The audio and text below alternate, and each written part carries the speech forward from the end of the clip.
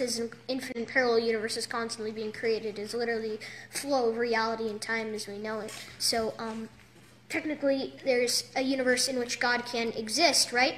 So like as your book suggests, God is everything because of E equals mc squared. Literally God is within and can be everything. But then again, if there's an infinite number of parallel universes, there is an infinite possibility that there's a parallel universe in which God does not exist or is more powerful. In other words, can God create an unliftable stone or object? If so, then God should not be able to lift it. But if God is truly powerful, then he should be able to lift it, and therefore he can't create an unliftable stone. So that's a paradox right there. Anyway, but the point about that is that that means that there is power that is greater than God. And considering that there is an infinite number of vibrations and therefore an infinite number of realities within our dimensional space, or I guess alter-dimensional space, considering that they're either higher or lower, still in the same confined space, there is an infinite number of parallel realities with an infinite number of parallel dimensions that actually can create a powerful or a less powerful form of God E equals mc squared as we know it. Unfortunately, though, this is a paradox, quite how we encounter one with Aleph Null. In other words, imagine a line, right? And then from that line, you put a smaller line that is a fraction of that is a fraction closer to the original line, and then the same thing for that line, the same thing for that. Eventually you'll end up with this triangle shape, and that triangle shape is infinity technically in a confined space. Now, of course, infinity can't really be put in a confined space, but imagine it. Wait a second.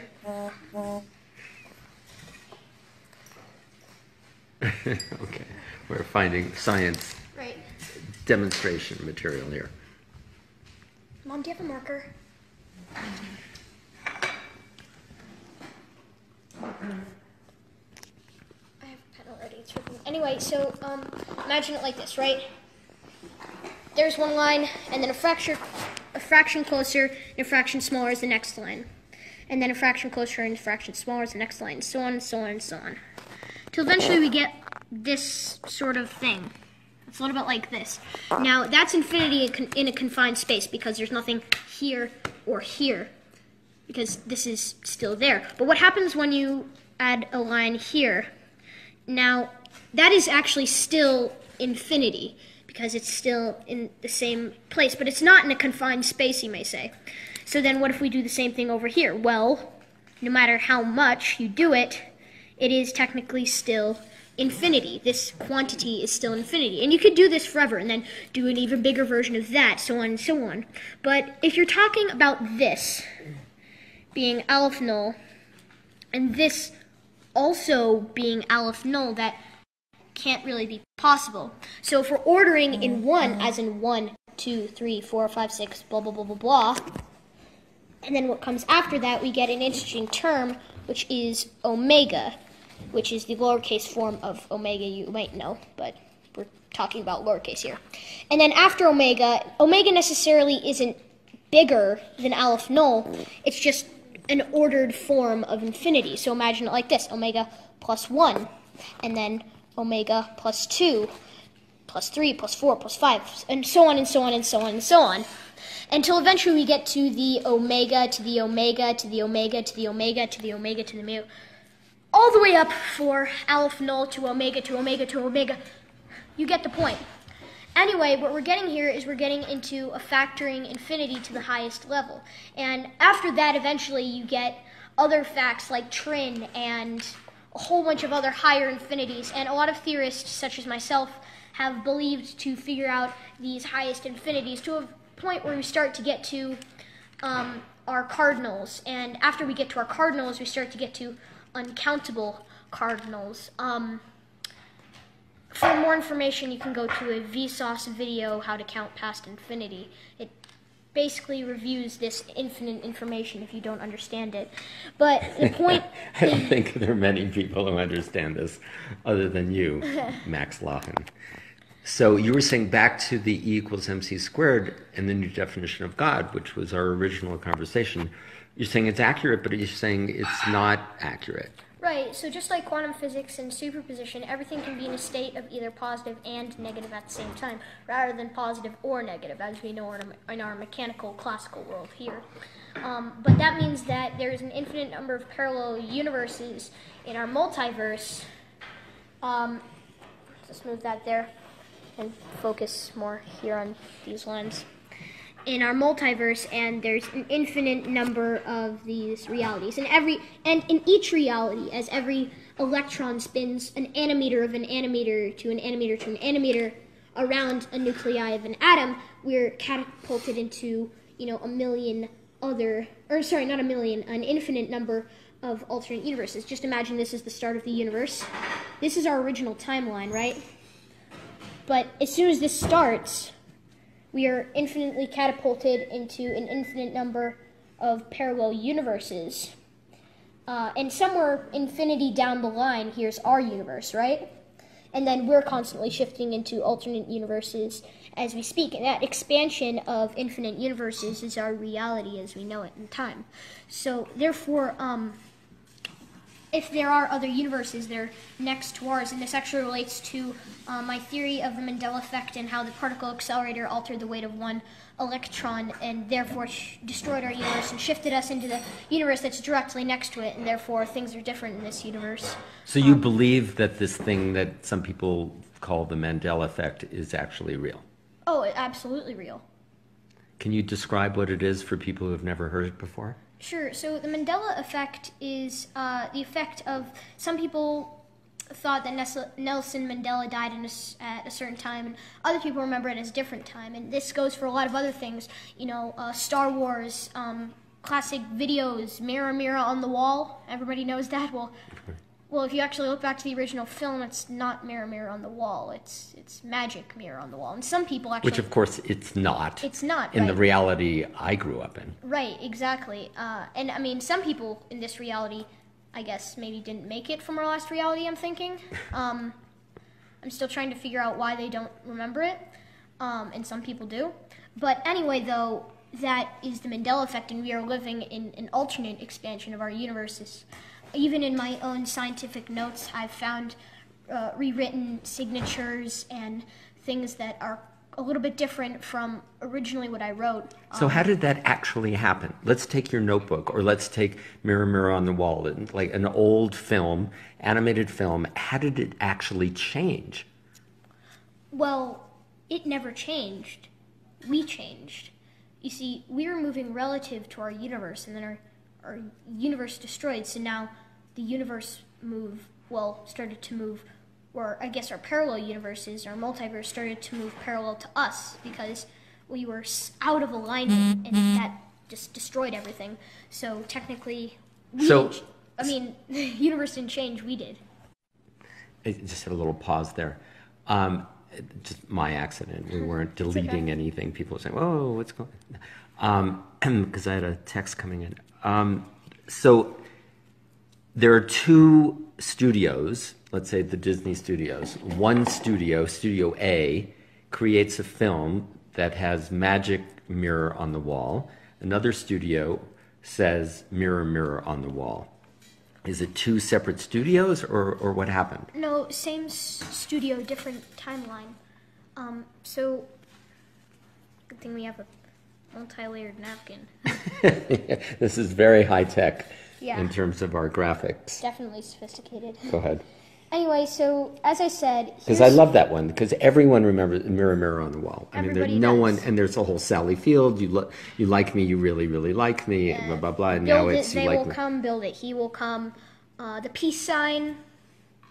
Oh, really? I didn't know about that one. Oh yeah, there's so much. I have a record of all the ones that I've been able to Of course, match. And, of course you do. And some other stuff that I should tell you personally about later. Okay, can't Anyway, wait. so yeah, infinity down the line from our original timeline, where here's ours, and then, of course this timeline is only moving forward because, well, the expansion of infinite number of realities behind it. But what happened was we made this universe sort of out of balance, And our universe... Because of the collider, the super collider? Yeah, we altered the weight of a single electron, which I believe shifted us into a parallel universe, considering that we caused a chain reaction that could have catastrophically destroyed our universe. I mean, even when we thought about starting it, we thought our universe would implode, and then it didn't, and we're like, oh, it's okay. Well, maybe it did implode. We just instantly got shifted to another universe. And that's your belief? Right, in my belief. Of course, this is just a theory, and it's still being developed. Okay. But, yeah, maybe in that infinitely small moment of time, we were instantly shifted. Could it also be that there were some people at CERN who are kind of like quantum hackers, and they go, we have this little vulnerability in time-space continuum, and we're going to go in and we're going to pick these iconic moments in our civilization, you know, mirror, mirror on the wall, things like that, and we're going to change them just to screw up people's heads to realize that reality is not as they think it. That could be completely possible, although there's some stories, fairy tales, campfire, scary tales that occurred at CERN, supposedly, or that are set at CERN, dimensional beings or satanic portals, a whole bunch of other crazy stuff. And a lot of people believe they have to do that to consistently maintain our universe, or bridging two universes or dimensions even together. Now, then again, they're fairy tales. Okay. And since when are fairy tales real? But then again, all fairy tales are based off of something. Anyway. Yeah, back to eternity. Right. Go ahead. So, when this universe was destroyed, then again, here's our progression of infinite expansion of parallel universes. And here's ours. When this one just destroyed itself, and as I said, there's an infinite number of parallel universes. That means there's an infinite possibility that everything contained within our infinite range happened, existed, will happen. For example, there's a reality where possibly maybe this world didn't even occur. Maybe there's a reality where our universe instantly started and then destroyed itself. There's an infinite number of possibilities. But however, which is such an incredible thing to try to wrap your head around, right? It's almost impossible. Yeah, there's... just the word infinity is almost impossible to really completely understand. Then again, there are higher levels of infinity, as you'll see in videos. Higher levels of infinity. So yeah, infinity is not just infinity. There's variations on that theme. Higher levels of infinity. There's smaller infinities, larger infinities. It's hard to wrap your mind around that there is something larger than everything. Which is, It's even a paradox as itself. It's an oxymoronic phrase. And that's where you come back to God.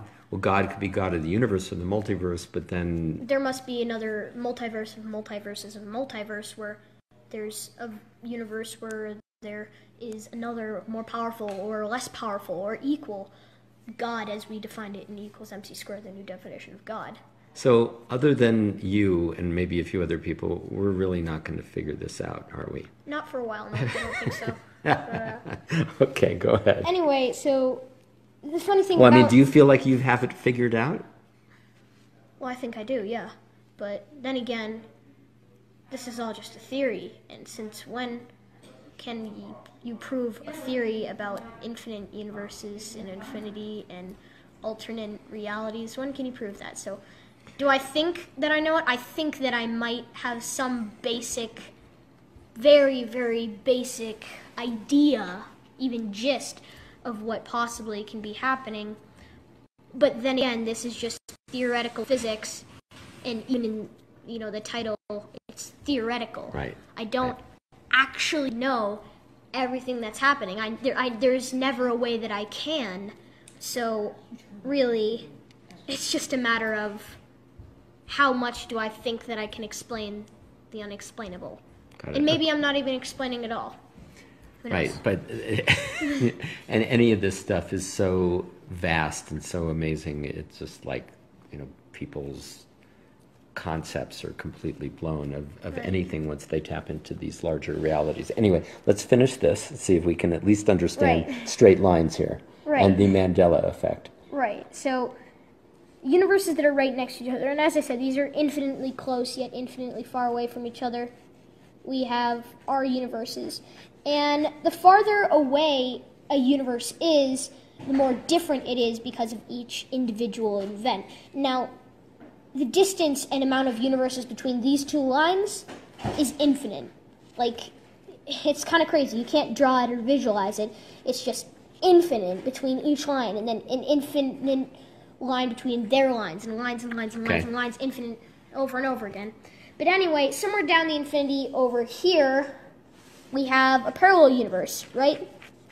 And in this parallel universe, maybe it's completely different. Like, everything is completely different. Like, maybe our entire existence is nothing and never will happen, but maybe maybe time's running backwards, or maybe everything is slightly off in a way, like universes aren't created from nuclear reactions, more just form, and then nuclear reactions occur, which then create more universes, which then reverse to create other universes. As I said, infinite universes, infinite everything. So there's an infinite number of possibilities. And even as I speak this, my very speaking of this is creating an infinite number of universes, and in one, and in many of them, this is exactly possible. Okay, so back to, let's see if we can wrap this up, the Mandela effect, and let's have at least one human being who might watch this potentially be able to understand what you're saying. Right. So when our universe was destroyed over here... And this was, you think, when CERN Super Collider did its experiment? Large Hadron Collider, yeah. Or the Hadron? Large Hadron Collider, right. Okay. And so after our universe and timeline was destroyed, we were, let's zoom this in a lot, zoom, zoom, zoom, zoom, zoom, and the universe that's directly next to ours, it's just directly next to ours, energy cannot be created nor destroyed, only transferred from form to form. But if there's an infinite number of universes, then there's 100% chance that this happened, at least maybe in another universe, maybe not ours. Then again, there's also an infinite chance that this is our universe. So if this one was eliminated, all the energy from this universe created or transferred a universe that was right next to us. So the original universe is mirror, mirror on the wall. The transferred to universe is magic mirror on the wall. Right, and even if you have quantum data or other things that possibly could help calculate these claims, then you'll find that there is a fluctuation pattern of which our universe is on a similar plane. So if this is our plane, there's a universe in this plane, which means that this is a larger dip and this is a smaller dip. So that way there's a fluctuation in our reality of actually things that are real to us but are different in other realities. It is a consistent fluctuation, and I think this fluctuation is known as the Mandela effect for some things, and a lot of things are the same, but other things are, very different. So in this universe, it's pretty much almost exactly the same as ours, for the fact that we're all here, almost, and that everything that we see is pretty much the same. What do you mean, almost? Almost as in, I don't know. There's an infinite number of possibilities, so there has to be at least an infinite possibility that somebody on this planet is gone from that time. Or maybe there is an infinite possibility that there is. But the point is that it's a parallel universe to ours. So it is not our universe. It's not ours. But... So we are now not in the same universe that we were in when Mirror, Mirror on the Wall was a part of a film. Well, that's what I'm theorizing, yeah. So we're in a different universe. Exactly, completely different universe. Even though it looks almost otherwise completely the same. Is exactly the same, except for that 0.000000000000000000000000000 infinite number of zeros, 1%. Yes. Difference. Right. And that 1% difference is large on our scale, or even small on our scale, but it's still different. enough that it's able to contain our energy, but not enough that it's the same. As I said, it's a parallel universe. It's not the same as ours. And if we have to arrive at the same time that we left, then there has to be difference. There's that fluctuation. And one of these fluctuations was maybe something different. Maybe one person decided to walk on the other side of the sidewalk, as it is uncertainty. At least in our future. I mean, if you're in a higher dimension like the fifth dimension or looking on our fourth dimension, uncertainty is just a matter of which way you're going, like a road. But to us, uncertainty doesn't happen because we can only see the present as it's happening. But anyway, so parallel universe fluctuations. So, Mary, is it mirror, mirror on the wall or magic mirror on the wall? Mirror, mirror. Mirror, mirror. Definitely a vote for mirror, mirror. Right. Actually, there was a movie that was done. Julia Roberts was in a movie called Mirror, Mirror. Yeah. Based off of that quote. Right, but maybe that movie is now called Magic Mirror. Actually, I checked. It's mirror, mirror. Okay, so they didn't change that. Right, but then again, there's a parallel universe where they did change that. Or we just shifted into a parallel universe, but that also changed. That one thing also changed. And you can find that multiple things have changed. Where it wasn't Julia Roberts, it was Meryl Streep. Right. Again, I think what's exciting, and someone who is less sophisticated than you, like myself. No. Everybody is exactly the same. Everybody pretty much is equal, just in different ways, more accurately. Like one person is equal in maybe his ability to identify multiple different forms of color, but to him that's just regular. Right. What's the name of that crab or something that hammers the mantis people? Shrimp? Yeah, the what? The mantis shrimp? Right, can see like a million different kinds of colors. 12 different color planes. We can only see 3 different color planes. It could see 12. Right, so cool. Anyway, the point that I was trying to make when I was talking about sophistication, the bottom line, which you've been repeating in many different ways throughout this little Facebook Live thing, is that infinite universes and just the very concept of infinity is pretty mind-boggling. I mean, but it affects everything on at least a theoretical basis. Well, yeah, everything and nothing. So. And there we go. Yeah, so it's pretty uncertain, but then again, uncertainty is uncertain. And uncertainty can be certain and uncertain at the same time. There you go. No, I think that sums it up. There it is, quantum physics right there from, say your name? Maxwell Loughan. And you are a? Well, I'm a theoretical physicist. Of course, and you're how old? 13. There you go. Thank you, Max.